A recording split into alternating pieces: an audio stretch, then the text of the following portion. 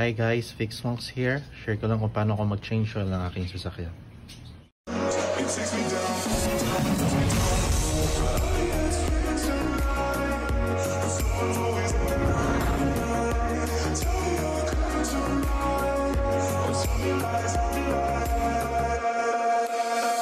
Okay guys, so ito yung tools and materials na kailangan natin sa pag-change oil.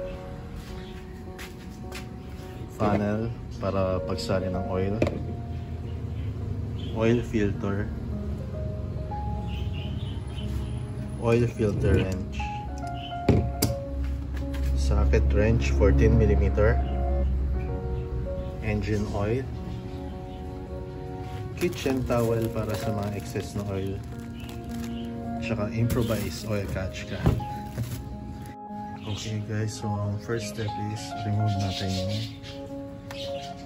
engine oil cover.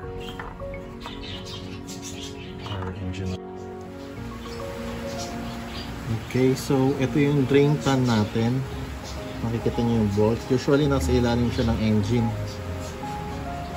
Tapos ito yung oil filter na papalitan natin. Itong isa naman is drain pan ng transmission. So magkamukha lang sila, pero ito madalas nasa ilalim ng cambio or shift gear. So dito tayo magde-drain. Ito, tatanggalin natin to 14mm siya.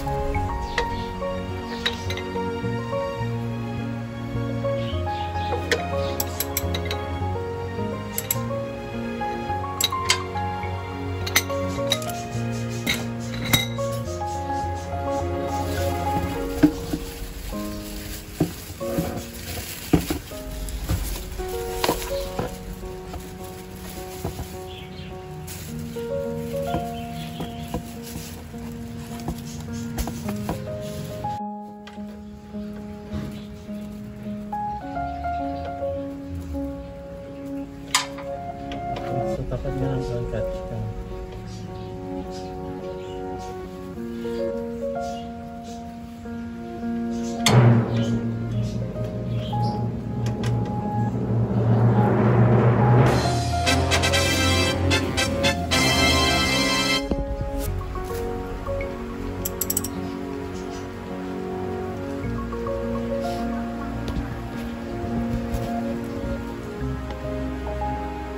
So ito yung pagtanggal ng oil filter.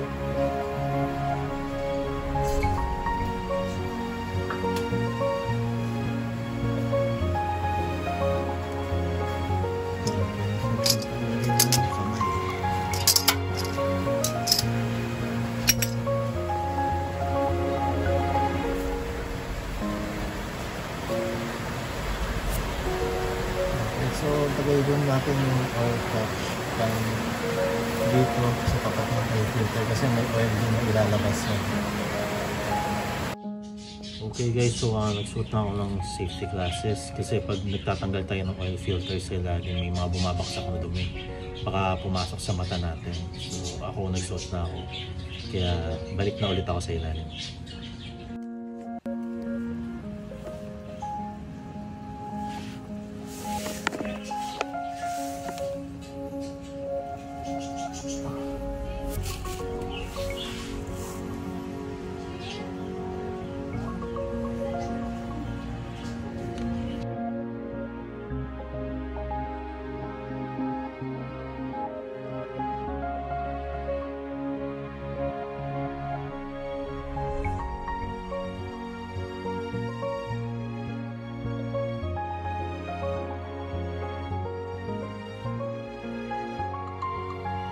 Okay guys, so sa preparation naman ng pagpalit ng oil filter bago natin ikabit tong bago. So lalagyan muna natin siya ng oil dito sa loob.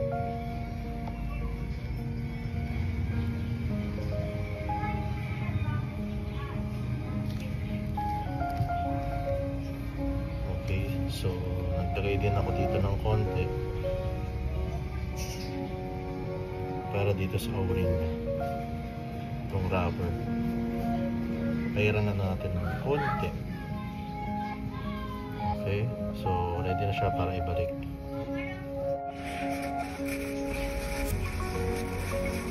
Ito yung pagbabalikan ng oil filter, linisin din natin.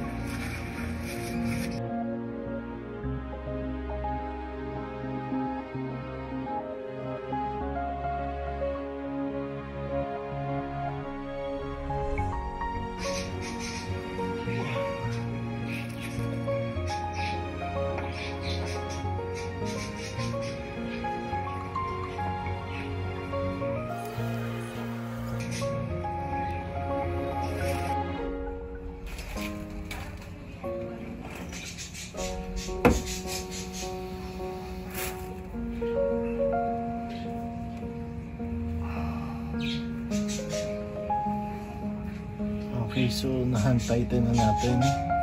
Sikipan pa natin onte gamit yung oil filter wrench.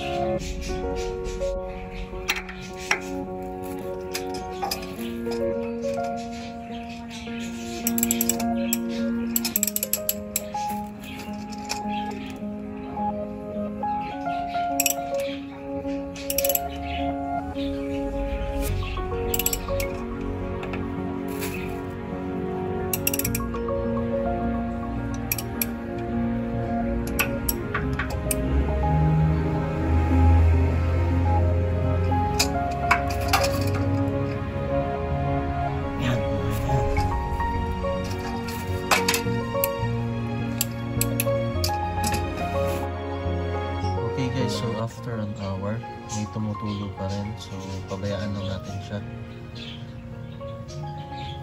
Then after nito, mamaya lilinisin ko yung pinagkabitan ng drain plug. Tapos papalitan natin yung washer niya. Okay, so ang advantage, pwede mo siyang iwan overnight para ma-drain siya ng husto. Saka natin lagyan ng bagong oil. Pero pag medyo mababa yung mga sasakyan, yung mga kotse, sedan, gano'n, mababa ang ground clearance, suggest ko sa mga gasoline station na lang, 350 lang naman yung labor na babayaran sa kanila. Tapos masisilip nyo pa yung mga pang ilalim kung kinakalawang na or may mga bushing na kailangan palitan. Sa mga magtatanong kung bakit walang cover yung engine sa ilalim, ito ho, binaklas ko para rin mabidya na maayos yung pagkalas ko ng drain plug at saka ng oil filter. So bago natin ibalik yung drain plug, linisin muna natin yung pagkakapitan.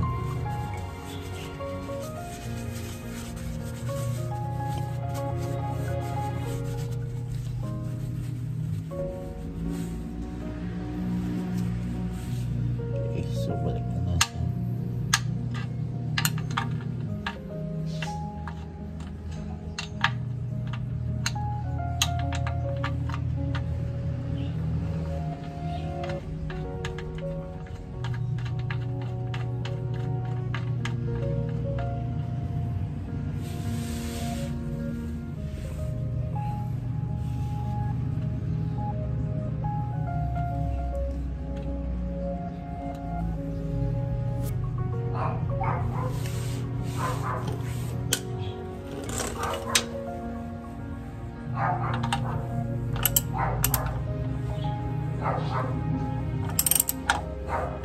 Okay guys, so dito tamang higpit lang.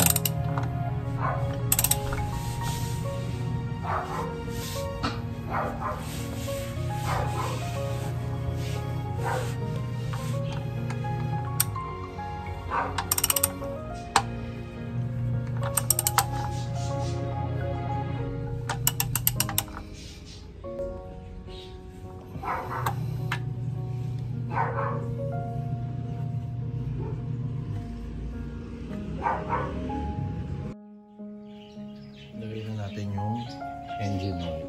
Lagay natin yung panel sa ibabaw.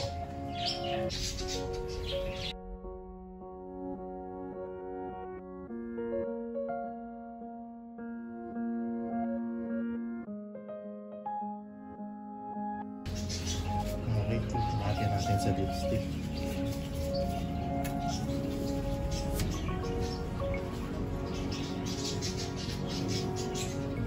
Okay guys, punasan muna natin yung dipstick. Balik natin para sumatin yung oil.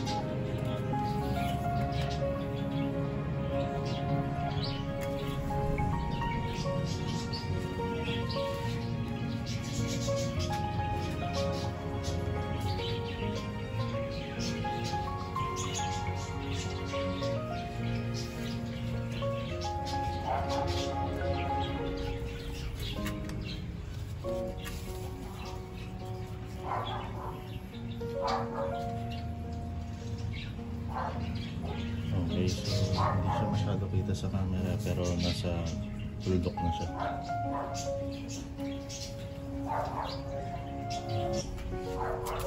Okay, so dalawang tuldok.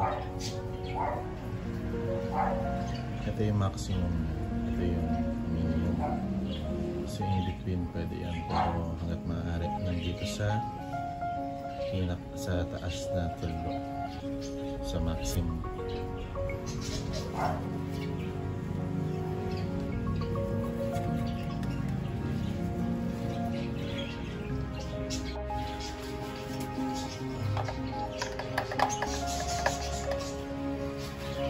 Okay, so bago natin ibalik yung takip, punasan muna natin.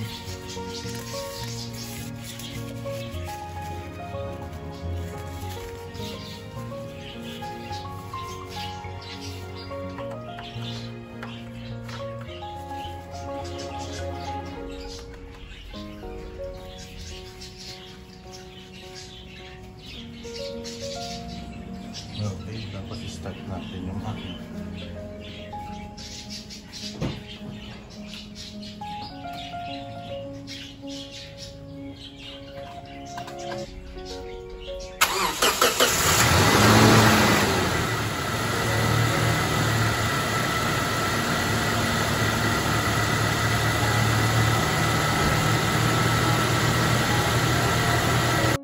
So ganun lang po kadali magpalit ng engine oil.